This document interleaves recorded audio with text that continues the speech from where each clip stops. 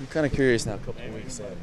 A lot of the guys up front were talking about how much weight they put on and wanting to become a little bigger, stronger, faster, um, the whole gamut.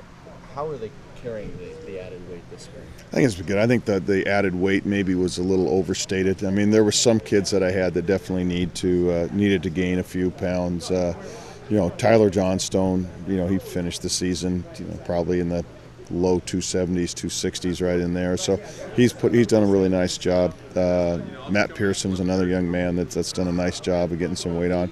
The rest of them, I think, were really pretty much where we wanted them at, and now it's just a matter of getting stronger. And I think they've done a really good job of that, of just improving overall strength levels. How do you feel about this group collectively right now? Obviously, you return a ton of I'm optimistic about it. It's been a good spring for getting a lot of looks at the young guys that redshirted last year, and I'm excited about that group as a whole coming in and providing us the kind of depth that we need, and I think some of those guys are going to end up seeing a lot of playing time this year.